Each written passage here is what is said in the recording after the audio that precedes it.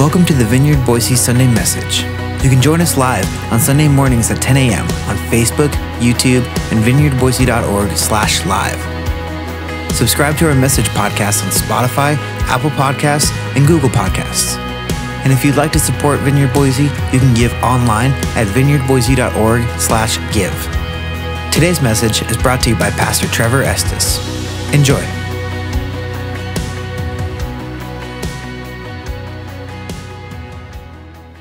We're kicking off we're pausing. We've been in the book of Mark, the Gospel of Mark, for 4 or 5 months, I believe. We're pausing our study of the book of Mark for the next several weeks. We're going to circle back to Mark in, I think, late September. But for now, we're pausing to do a couple of mini-series, starting today with a 3-part mini-series that we're calling Your Kingdom Come. So if we could put that graphic up, I want to just highlight a few things. So here's the message over the next 3 weeks, or the series. It's called Your Kingdom Come. I want you to notice the imagery in this slide. You've got the Venn diagram with the kind of overlapping middle. That's not just a design element. That's actually crucial to some of the things that we're going to be talking about over these next 3 weeks. So I just want you to dial that up to your awareness and kind of hold on to that. You're going to see that imagery repeated over the next 3 weeks. And I think it's going to be actually really helpful for us to understand who it is that we're called to be specifically as a vineyard church. And I think you're going to, I think it's going to be helpful for you. So that's one thing. Secondly, I want to say this series that we're in, this 3-part series, as we've talked about it and been praying as a pastoral team about what should this series be, we've described it as an appetizer. Okay? An appetizer. You think about the metaphor of an appetizer. How does an appetizer function? Well, it kind of can stand alone. Like you can just eat an appetizer and be done. But generally speaking, an appetizer is designed to not fully satisfy your hunger.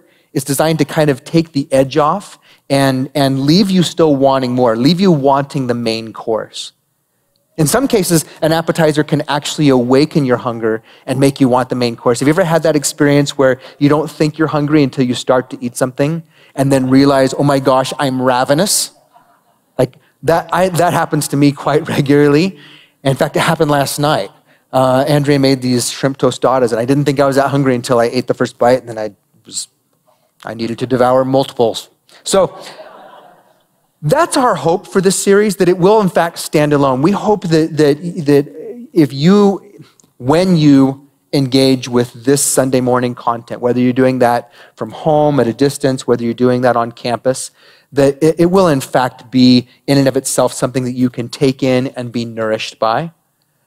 But we also recognize there's so much more that we want regarding this message of your kingdom come that we can't possibly do in just a few weeks. And so there's more coming. There's a main course that you're going to hear more about that we want to invite you to. And our prayer is that this would actually awaken a hunger and an expectation in us that makes us want the main course. Okay? So you're going to hear a little bit about that this morning from Pastor Jesse. So, we began this morning. If you weren't here right when we started worship, we began the morning by praying what's commonly known as the Lord's Prayer. We like to call it the Disciples' Prayer. And that's a prayer that we studied it, I don't know, I sort of lost track of time anymore. The last 2020 sort of messed with me. I think some back in 2019, we studied through the Lord's Prayer line by line. And one of the things we saw is that Jesus' disciples, they'd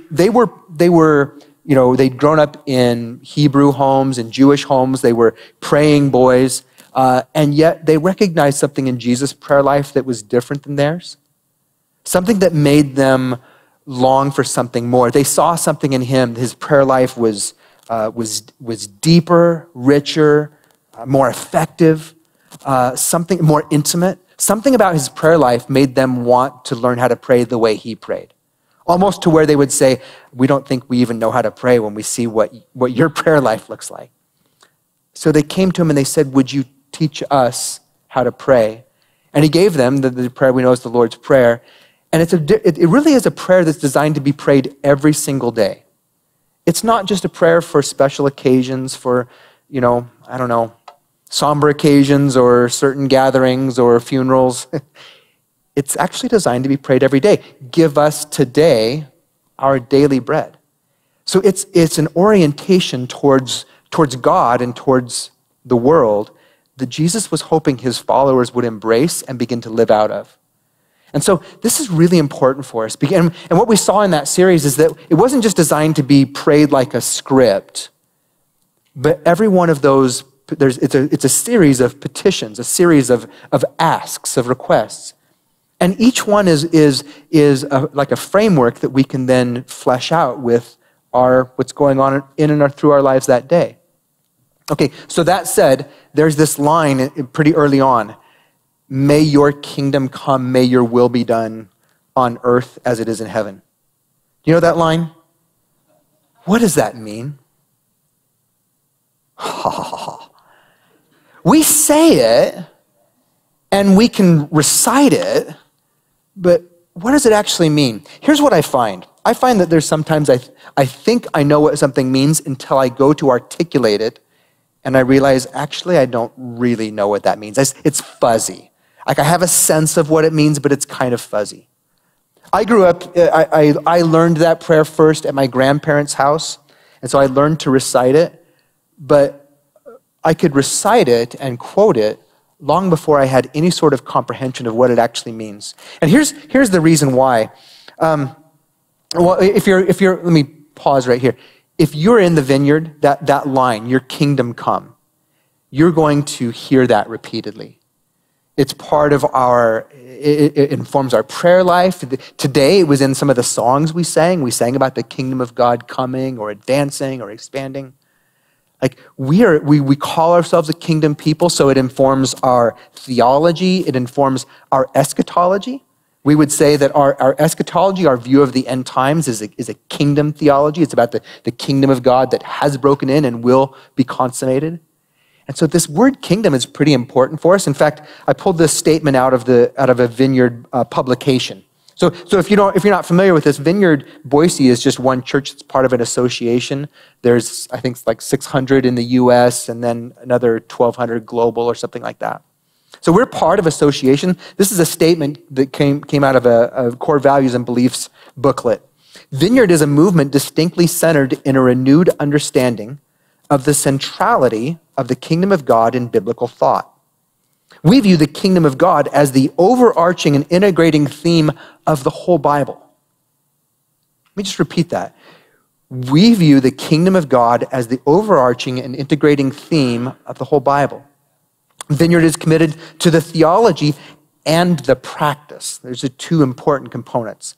The theology and the practice of the kingdom of God, rooted in the vision of the Hebrew prophets and fulfilled in the life and ministry of Jesus of Nazareth. We've been commissioned to proclaim the good news of the kingdom, bearing witness to the already and the not yet of the kingdom in both word and deeds. So that's part of the Vineyard. And part of this series is we just want to pause and talk about that. Sometimes there's language that we use and we kind of assume that everybody knows what it is. And sometimes it's actually helpful to stop and actually talk about it. What is that? Because kingdom is not part of our American vernacular in the 21st century, is it? Like, if you hear about kingdom outside of a spiritual family environment, what are people probably talking about? I got a couple options for you. What is it? Okay, one is, so yes, I'm going to come to that one, but it's out of order in my slides. So yes, but first, let's go Magic Kingdom, right? We're thinking Disney World. This is actually a picture that was taken just 2 nights ago because Disney World has brought back fireworks in anticipation of the 4th of July and excitement and all that. So yes, Magic Kingdom. And along that same kind of vein, we can think about kingdoms when we think about like fairy tales like King Arthur or movies about Elsa and Anna and their wonderful kingdom of what? Arendelle, yes. Eternal winter. So So there's those connotations, right? Magic kingdom, fairy tales, movies. That kingdom gets used that way. Also, for less fictional connotations, we might think of current day stories about the British monarchy or the geographical territory of the United Kingdom. So let's put up that map, and yes, you are correct. We think of United Kingdom. And here's important that we realize this, because when we think about the United Kingdom, we're thinking about a geographical boundary. Okay, we're thinking about the countries that exist within that geographical designation of the United Kingdom, and we're thinking about the people that live inside of that. Right? So you could use the word kingdom to describe both of those. When we talk about the kingdom of God, we're not talking about fairy tales. We're not talking about Disneyland or Disney World. We're not talking about Aradel. And we're not talking about something that can be constricted to a geographical boundary or the people that live within that. We're talking about something that is expanding and extending throughout the world. So the meaning of the kingdom of God, it's one that is packed with both theological expectation and practical consequence. Back in that statement of faith about the vineyard, we talked about both the theology and the practice. Okay, so this is something that's both theological and it's very practical in terms of its implications. So let's take a look. First of all we're doing is a quick overview right now, but Jesus, when he arrived, and we saw this when we began the book of Mark, the very opening verses of the book of Mark introduced the kingdom of God as the central message of Jesus' ministry. This is how it went. Mark 1:14, after John was put in prison, Jesus went into Galilee proclaiming the good news of God. Remember this, good news, the good news of God. The time has come, he said, the kingdom of God has come near. Repent and believe the good news. Okay, you just hear that. Jesus said the kingdom of God has come near. He's not talking about moving a geographical line. And he's not just talking about people. He's talking about something beyond that. His primary message was that in his person and in his ministry, the kingdom of God was breaking into the human realm and the human experience. Something was breaking in a way that hadn't been present. So whenever Jesus taught, so that's the overarching, that's kind of like the banner over Jesus' ministry. And so everything he says or does after that has to do with the kingdom of God. When he taught, he was explaining, here's how the kingdom of God is different than what you've experienced.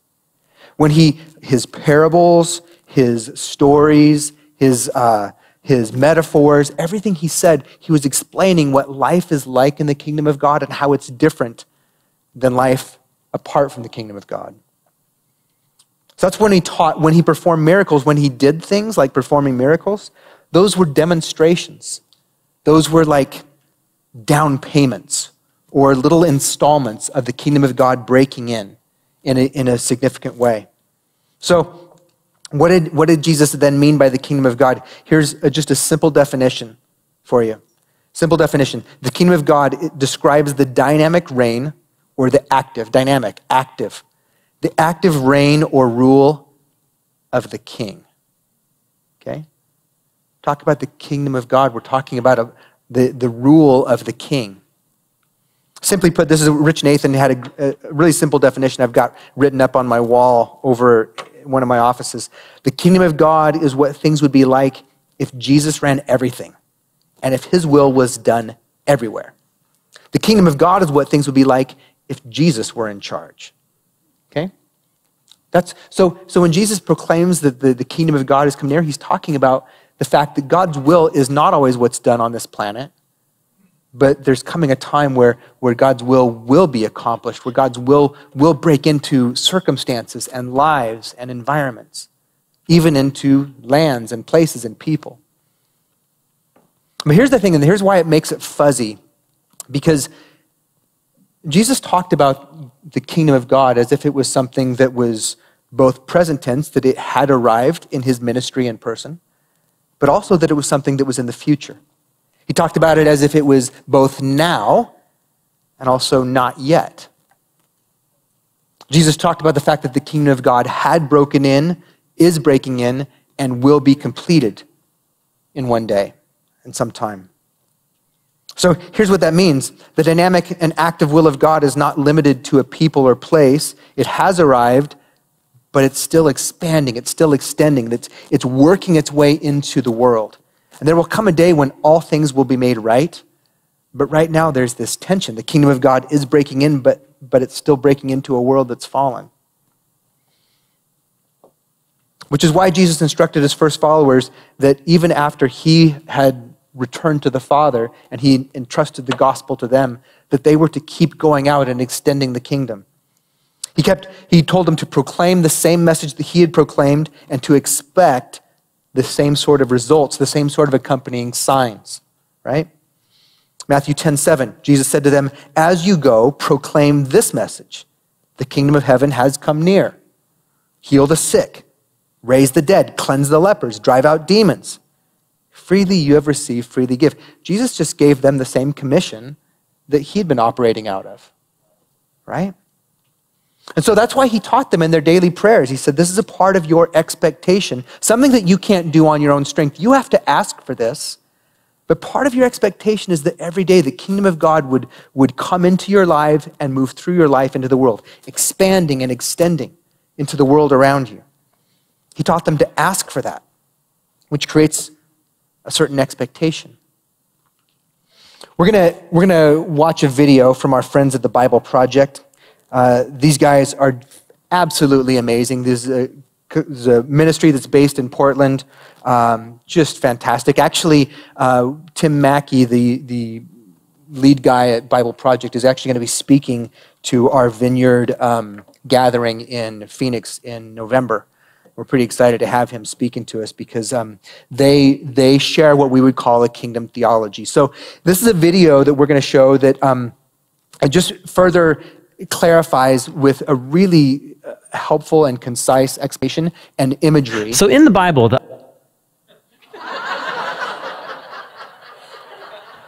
Apparently my introduction's too long. Further understanding the idea of the kingdom of God on earth. So here's, may your kingdom come, may your will be done on earth as it is in heaven. This video unpacks that for us. So in the Bible, the ideas of heaven and earth are ways of talking about God's space and our space. So I understand our space really well. We live here, there's trees, rivers, mountains. But my understanding of God's space gets a little fuzzy. And what we do get in the Bible are images trying to help us grasp God's space, which is basically inconceivable to us. So these are two very different types of spaces. Yes, they're different in their nature, but here's what's really interesting is that in the Bible, these are not always separate spaces. So think of heaven and earth as like different dimensions that can overlap in the same exact space. So we talk a lot about going to heaven after we die, but this idea of heaven and earth overlapping, we don't talk a lot about that. Which is kind of crazy because the union of heaven and earth is what the story of the Bible is all about. How they were once fully united and then driven apart, and about how God is bringing them back together once again. So let's go back to the beginning, where heaven and earth, they're completely overlapping. Yeah, this is what the Bible's description of the Garden of Eden is all about. It's a place where God and humanity dwelt together, perfectly no separation, and humans then partner with God in building a flourishing, beautiful world and so on. But as humans, we wanted to do things a different way. We wanted God out, and we wanted to create a world apart from him. Yeah, so we have these two spaces now. And the Bible actually uses lots of different kinds of words and phrases to refer to these two spaces to make a clear distinction. So you've said that these spaces can overlap, though. So explain how that works. Yeah, this is where we have to start talking about temples. Because in the biblical world, you experience God's presence by going to a temple. That's where heaven and earth overlap. Now, there are two types of temples described in the Bible. One is a tabernacle, basically a tent that was built by Moses. And the other was this massive building made by Solomon. And these temples were decorated with fruit trees and flowers and images of angels and all kinds of gold and jewels and so on. And these are designed to make you feel like you're going back to the garden. And at the center of the temple was a place called the Holy of Holies, which was like the hot spot of God's presence. Now we can go and be with God again. But not so fast, because the temple also creates a problem. So God's space is full of his presence and goodness and justice and beauty, but human space is full of sin and injustice and the ugliness that results. So how do these spaces overlap if they're so different and they're in conflict with each other? This was resolved through animal sacrifice. Yeah, that's kind of weird. What do animal sacrifices have to do with this? Yeah, the idea is this. Animal sacrifices, somehow they absorb the sin when the animal dies in your place. And it creates a clean space, so to speak, where you are now free to enter into the temple and be in God's presence. Okay, so if I'm an Israelite and I live in Jerusalem, I might be able to be in God's presence. But you said the story of the Bible is all of heaven and earth reuniting. Right. So we have to keep going in the story where we come to Jesus in the New Testament. And in the Gospel of John, we hear this claim that God became human in Jesus and made his dwelling among us. Now, this word dwelling is really curious. It means he set up a tabernacle among us. And so what John is claiming right here is that Jesus is a temple. He is now the place where heaven and earth overlap. What's interesting about Jesus is that he isn't staying in this safe, clean space. He's running around, hanging out with sinners. He's healing people of their sicknesses and forgiving people of their sins. He's basically creating little pockets of heaven where people can be in God's presence, but he's doing it out there in the middle of the world of sin and death. And he keeps telling everyone that the kingdom of heaven is at hand. And he even told his followers to pray regularly that God's kingdom come and that his will be done here on earth just as it is in heaven. But a lot of people are threatened by Jesus and they kill him, which seems to spoil this whole plan to reunite heaven and earth. But we have to go back to a scene earlier on in Jesus' story where John the Baptist saw Jesus and said, "Behold, this is the Lamb of God who takes away the sin of the world." So Jesus isn't just talked about as being a temple, he's also talked about as being the temple sacrifice. Yeah, so the cross is now the place where Jesus absorbs sin to create a clean space that is not limited like animal sacrifices. Jesus' sacrifice has the power to keep spreading and reuniting more and more of heaven and earth. And this is all really great, but it leaves one big question in my mind, which is, what happens when I die? Don't I just fly over to God's space to be with Jesus? Yeah, so a few times in the New Testament, we learn that Christians will be with Jesus in heaven after they die, but that is not the focus of the Bible story. The focus is on how heaven and earth are being reunited through Jesus and will be completely brought together one day when he returns. So in the book of Revelation, we get this beautiful image of the Garden of Eden, now in the form of a city, coming to end the age of sin and death by redeeming all of human history in a renewed creation. And God's space and human space completely overlap once again.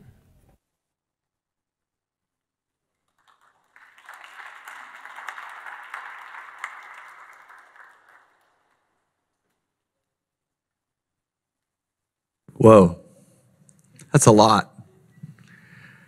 As I reviewed that video this week, I got sucked into the Bible Project like I often do, and I went down that rabbit trail for, I'm not even going to say how long, because it was too long. But anyway,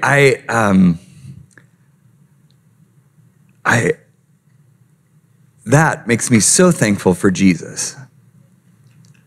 To see how the sin of the world is put on him, your sin, my sin, laid on him, to establish the kingdom of God on the earth today. What a beautiful, beautiful picture. Pastor Trevor talked about that this series is an appetizer. It's an appetizer. Well, I'm up here because we decided it's not just an appetizer, but we like ourselves a good sampler platter. Can I get an amen? I can totally get behind a sampler platter any day of the week. It's like, I don't know. Do I need the cheese sticks? Do I need the breadsticks?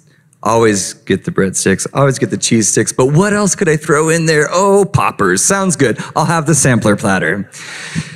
It's not, you can't just limit your appetizer to one, yeah, shrimp sounds good, but so do cheese sticks. So you throw it all in, sampler platter. So that's where you have me up here today, because we decided to give you a little bit of everything this morning.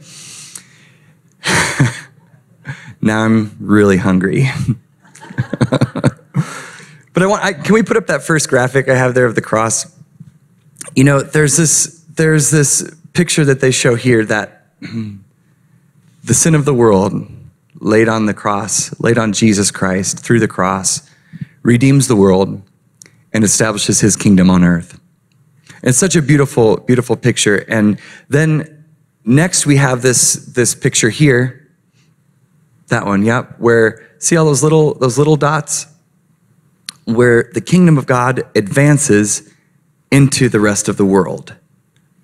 And somewhere between the cross and that advancing of the kingdom to those pockets throughout the world, something happened.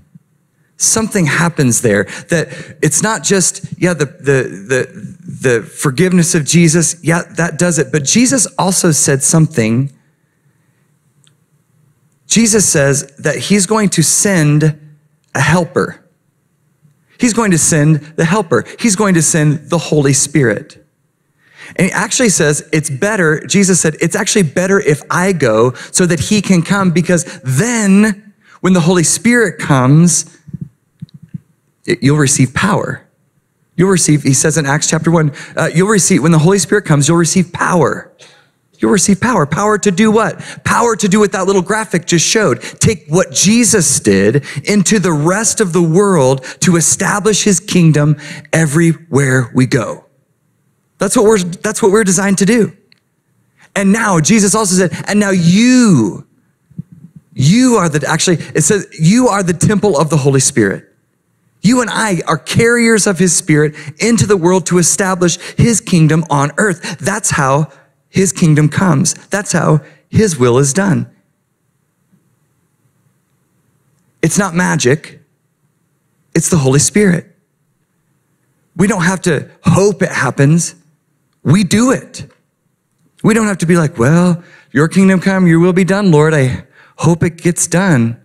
No, we pray, your kingdom come, your will be done. And then under the power of the Holy Spirit, the anointing of the Holy Spirit, the baptism of the Holy Spirit, we receive it and we go and we do it. We do the things that he said we would do. Exactly what was on that list. Heal the sick, raise the dead, cast out demons. Am I talking to anybody today? Don't worry, we're going to get you out of here for your barbecue. Trust me. The power of the Holy Spirit is the thing that takes us from Jesus' ascension from the earth after he rose from the dead to today and establishing his kingdom in the earth. The Holy Spirit, the empowering work of the Holy Spirit is what does that today. Listen, in Acts chapter 2, verses 1 through 4, Acts chapter 2 says this. When the day of Pentecost came, they were all gathered in one place. Jesus said, go to Jerusalem and wait. That's what Jesus told the guys to do. He's like, hey, listen, fellas, go to Jerusalem, gather together and wait. They wait there until Pentecost. And at the Feast of Pentecost, they were all together in one place. And suddenly a sound like the blowing of a violent wind came from heaven and filled the whole house where they were sitting. They saw what seemed to be tongues of fire. Everybody say fire. Fire. That separated and came to rest on each of them. All of them were filled with the Holy Spirit and began to speak in other tongues as the Spirit, everybody say Spirit, enabled them. So as the Spirit enabled them, and so then what we see happening after this is everybody in Jerusalem was confused. They're like, hey, what are these guys doing? What's going on? Why are they so crazy? What is wrong with these people? And Peter stands up, filled with the Holy Spirit, and says, hey, here's what's happening. And he lays out a sermon that everyone in Jerusalem understood that day. And the Bible says 3,000 people get saved and are added to their number that day because of the power of the Holy Spirit. They go from 100 or so people to over 3,000 people in one day. I would say that is a kingdom advancing kind of day, right? What was the difference between the sacrifice of Jesus happening and 3,000 people being added to the church that day? The power of the Holy Spirit. The power of the Holy Spirit. That is what God has given us. He says, I'm sending you a helper. In John chapter 15, it says, I will send you a helper. I will send you a helper, Jesus says. The Holy Spirit. The Holy Spirit is the power to advance the kingdom of God in the earth today. And so we're going to, like I said, we have a little bit of a sampler platter going on. I want Pastor Jesse to come up and just tell you about an opportunity that's coming up around here. And then we are going to, we're going to do something a little bit different today. We're going to talk for a few more minutes about the Holy Spirit, and then we're just going to pray together and see what God wants to do. Can we do that? All right. All right, so Pastor Trevor's the breadsticks, Brent is the cheese sticks. I guess I'm the jalapeno poppers. Is that what it is? Because I'll take it. I think out of those three, I'd pick poppers any day, right? Who's with me on that? So if we're gonna be telling cheesy jokes, I'm gonna take it further. Because what I want to share is we're actually going to be starting a driver's education program here at Vineyard Boise. And here's what I mean by that. So Brent was saying that everybody, that God's not partial with who he pours out the Spirit on, right? He's not partial. He pours it out on everybody who wants it. But here's the thing. A lot of times we understand like the theology of the kingdom, but we don't do anything with it. We don't actually practice it. And so it's sort of like if God gave every one of you guys a car and it was super shiny, it looked really good, and you're like, I just don't think I ever want to take it out of the garage. And so what we want to do is like, we want to practice, we want to use the gifts that God's given us. We want to take the car out of the garage, but first we needed to take driver's ed, right? Right? So that's the joke, driver's ed. Who wants to take driver's ed? Let's do it.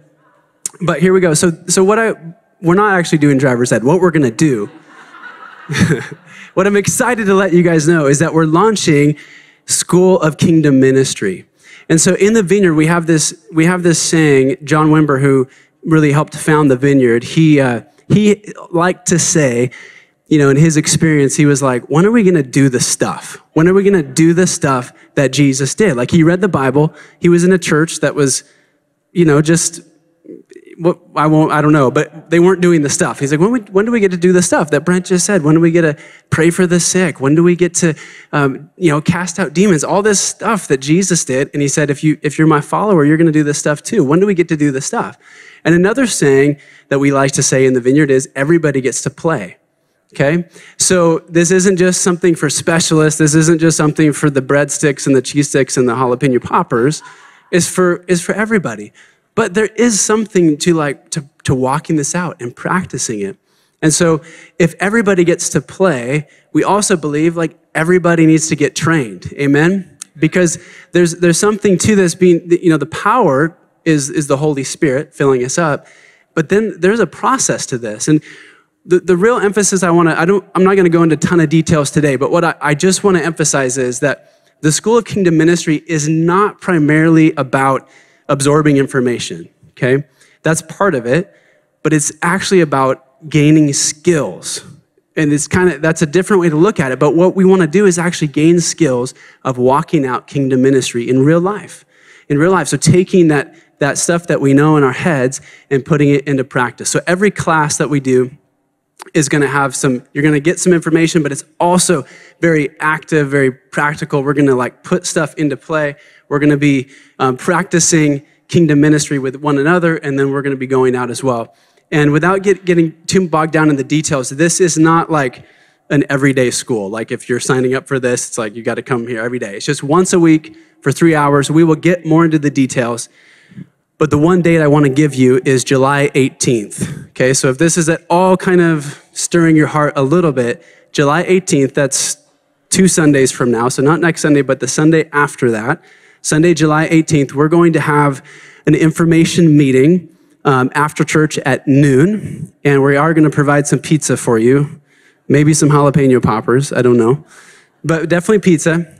So July 18th, we're going to be meeting in the chapel. and we're going to basically share the whole vision and heart of the School of Kingdom Ministry. We're actually going to be joining a part of 160 other churches that are running this program. It was birthed in a vineyard in Illinois, and so we're kind of joining on with what they've already been, this really awesome program that they have, and then we'll be, joining with them. And so it's kind of virtual, but it's all in person as well. So we'll get all those details to you July 18th, right after church.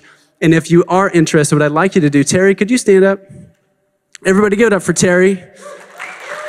Terry is on our leadership team with School of Kingdom Ministry, and he's going to be at a table out in Heritage Hall. So we've got some information for you out there, and we'd love to have you just sign a list that says you're interested so we can get your email address and get you more information. And I think with that, we're just going to roll a video about School of Kingdom Ministry, and then Brent's going to come back up and close us out.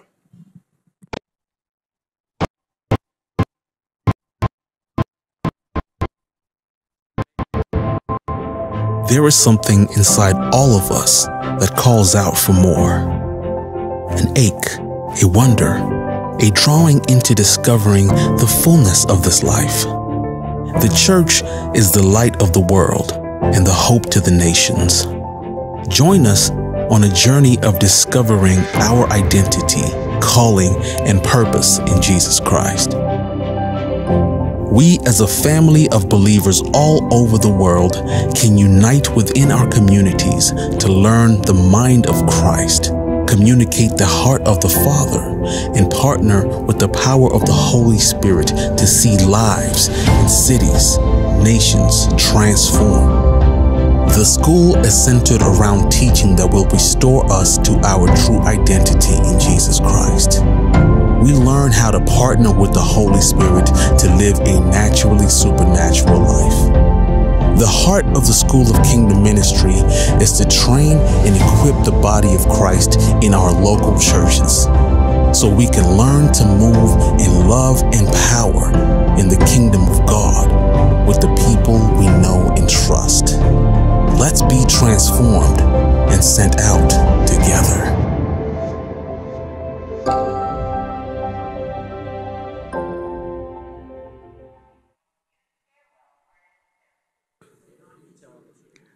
It's going to be fine.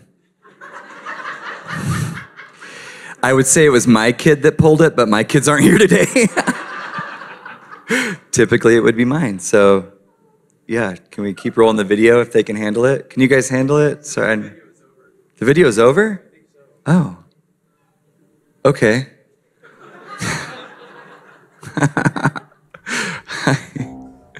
Well,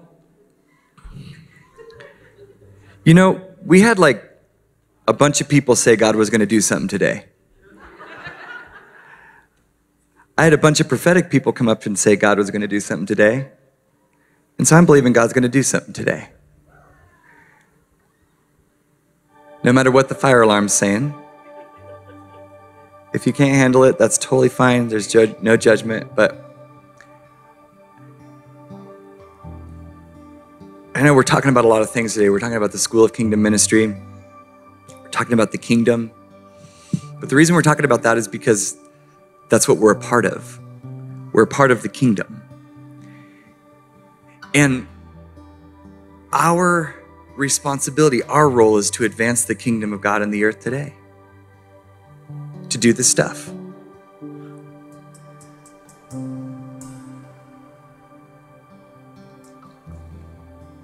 I just keep hearing over and over God saying, I want to do something. I want to do something.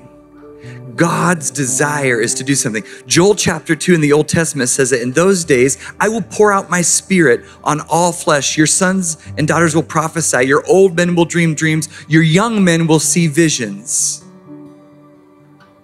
In those days, I will pour out my spirit on all flesh. I'm believing that these are those days. God's not finished with us. And I'm not just talking about today in church. What I'm talking about is that God would continue his work in the earth today through us.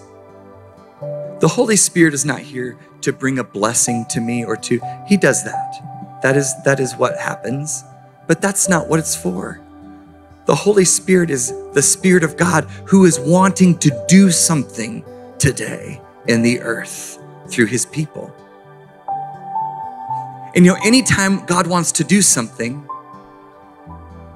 he sends the Holy Spirit through his people. It's interesting. The most physical work God may have ever done that we know about is described in creation, Genesis chapter 1. God creates everything. God makes everything from nothing. He creates everything. He makes everything from nothing. He does all of this work. He works for 6 days, however you want to interpret that, and then rests for a day. And he does all of this work with nothing. But do you know what he does before? You know what it says before all of this work? Let's read it in Genesis chapter 1. Genesis chapter 1 says, in the beginning, God created the heavens and the earth. Now the earth was formless and empty. Darkness was over the face of the deep, and the Spirit of God was hovering over the waters. Was hovering over the waters. And God said, let there be light. You see, there's this moment before God gets to work where the Spirit is there, and the Spirit arrives on the scene and is hovering over all of the darkness, all of the blackness that's happening in the earth. And suddenly, when the Spirit arrives on the scene, there's a burst of creation, a burst of building, a burst of advancing. I'm believing that for us today. I'm believing that for us today, that there will be that burst of creativity, that burst of creation, that burst of advancement of the kingdom, that burst of creation today. And how does that happen? The Holy Spirit, just as described in Genesis chapter 1. The Spirit. Let's stand together. If you need to just close your eyes so you don't see these strobe lights, do that.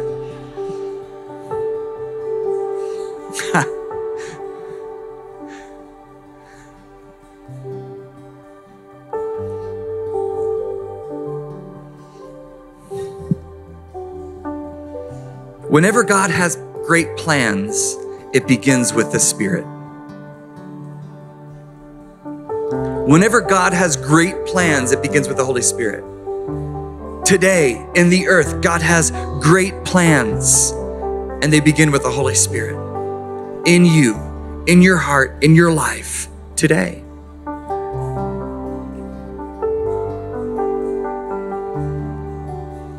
Today, I need an infilling of the Holy Spirit. Today, you need an infilling of the Holy Spirit. Sometimes when we start talking about the Holy Spirit, people get a little bit weird and they think, oh my gosh, it's gonna get a little bit strange. It's gonna get a little bit crazy. It's gonna get, we just need to have, like the Apostle Paul says in 1 Corinthians chapter 12, we need to do everything decently and we need to do everything in order. And I wanna propose to you that when the Holy Spirit arrives in church or arrives on the scene or arrives in creation or arrives in your life, that is when things actually get done decently and in order, because it's his way. The Holy Spirit is God, and if you don't think that when he arrives on the scene, things don't shape up, we're maybe talking about two different things. See, I believe that when the power and presence of the living God arrive in the form of the Holy Spirit, things actually begin to go the way he designed them to. Prophecy, words of wisdom, words of knowledge, dreams, visions, encouragement, teaching, hospitality, administration, all of these things are gifts that come, the Bible says, from the Holy Spirit. I don't know about you, but I want that. I don't know about you, but I need that. I have to have that. You see, as the church, we cannot advance the kingdom in any effective way at all without the power of the Holy Spirit. Just like he was there at creation, building, designing, doing incredible things. Today, he's here in this place, hovering over the darkness of our planet, saying, let me in. I'm ready to work through you. Let me in. I'm ready to burst into creativity and make my kingdom move through you. I want to do that. I want to see blind eyes open. I want to see people healed of cancer and disease. I want to see the dead rise. I want to have dreams and visions for my family and my kids and my community and my city. I want to see God do things that he's ready to do in my day. And so that's why I pray, don't pass me by. Holy Spirit, don't pass me by.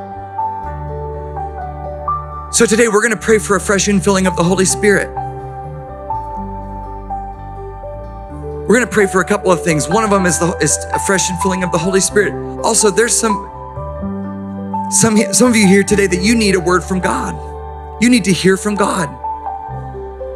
And we have a team of people that's been praying for you this week that wants God to speak to you. And we're just going to see what God will do. So right now, all over this room, will you just close your eyes and extend your hands out in front of you? Listen, if you don't know Jesus like we're talking about him today, and you would say, hey, I don't even know this Holy Spirit part. I don't know what you're talking about. I know that I'm here today and I feel like I need Jesus. We want to pray for you today. Maybe your heart is far from God and you've wandered from God, and today you're saying, I'm back. I want to move forward with God. If that's you today, we want to pray with you. And so I'm going to pray for you right now. Lord Jesus, I just ask that you would meet with every heart. Meet with every heart. Lord Jesus, would you come and reconcile us to you today? And those that are afar off and don't know you or have gone off and now are returning to you, would you, Lord, today be their Lord and their Savior? Lord, forgive us of all of our sin. Wash us. Make us a new creation in Christ Jesus and be our Lord and our King today. We ask in Jesus' name, amen. And now we're going to pray, because I believe today, if you would say, I need a fresh infilling of the Holy Spirit. That's me today. I'm ready to do the stuff. I'm ready to step out and see God do something through me. Let's just lift our hands in here. Joel chapter 2 says, in those days, I'm going to pour out my Spirit on all flesh. I'm all flesh. You're all flesh. That's us. That's you and I. That's you. That's me. It's for us today. The fresh, empowering grace of the Holy Spirit is here today. And he wants to do something in you and I today. And so as I'm praying, would you just say, Lord, would you fill me with your Holy Spirit? Fill me with your Holy Spirit. The Bible says in Acts chapter 2, they were all in one accord. They were all in one room together. And the Bible says that, as we read earlier, a mighty rushing wind came in and fire separated out over each of their heads, just like it did at the Temple of Solomon, just like it did at the tabernacle, just like it did when it led the children of Israel out of Egypt. The Spirit of God arrives on the scene and changes things forever. And so that's what we're asking for. We're saying, Holy Spirit, come. Holy Spirit, come, burn in us again. Oh, ignite my heart aflame again. If I've grown cold, ignite my heart aflame again. I'm ready to dream dreams. I'm ready to see visions. I'm ready to see the sick healed. I'm ready to see the blind see. I'm ready to see the lame walk. I'm ready to see the dead raised to life. I'm ready to see your kingdom, God, advance. Your kingdom come. Your will be done on earth in Garden City as it is in heaven. I'm ready to see that happen, God. So fill us today, God, we ask. Would you fill us with your Holy Spirit today, we ask. Fill us with your Holy Spirit today. Just extend your hands and say, Lord, fill me with your Holy Spirit. Listen, the Bible says nobody touched them. No one went around and laid hands on anybody. God just did it. So come on. Lord, fill me with your Holy Spirit. Lord, fill us with your Holy Spirit. Lord, your Holy Spirit.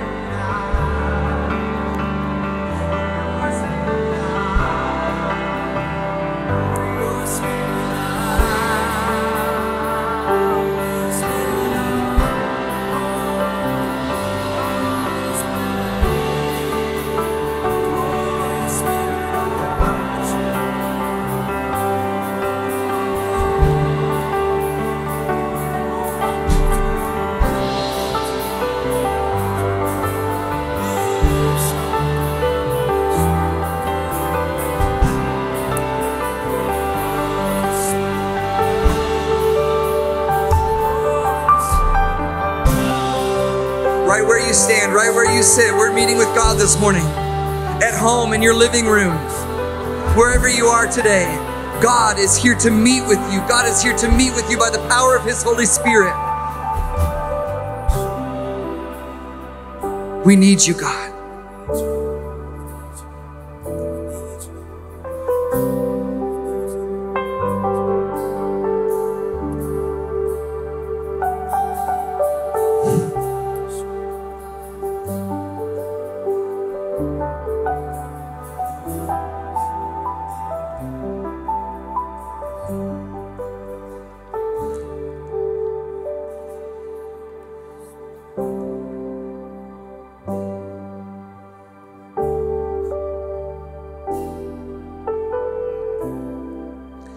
This morning, if you would say, the Bible says in Acts chapter 2 that they were all in one accord. That means they were all in agreement.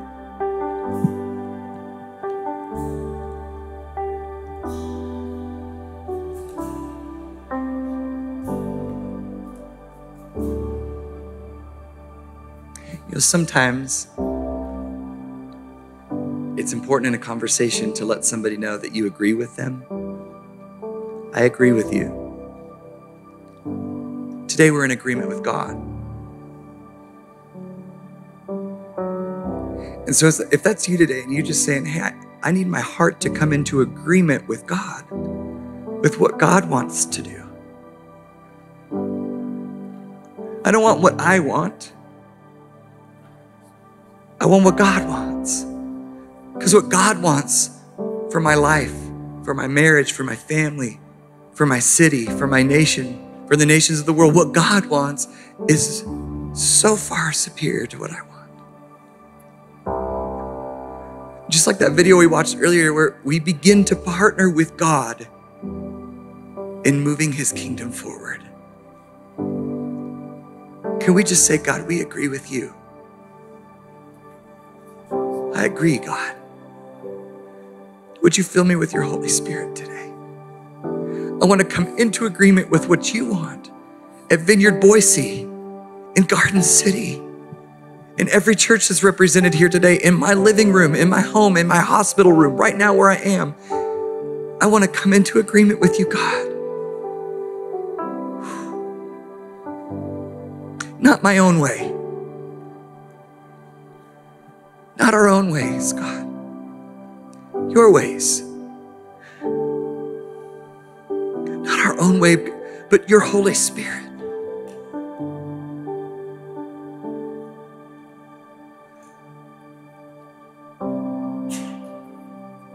If that's you this morning and you just say, not my own way, God, but your way, I agree. Fill me with your Holy Spirit. Would you just come, if you're able, would you just come forward this morning? We're going to sing this song again, and God's not finished yet this morning. If that's you and you just say, I want to be filled with the Holy Spirit in a fresh way, in a new way. God, I'm coming into agreement with you today. That's what I want.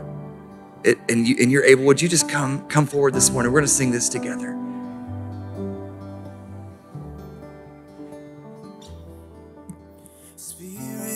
Thanks for watching. To respond or receive prayer after the live stream closes, please email prayer@vineyardboise.org, and if possible, include your phone number. We'd love to get in touch with you. Thanks.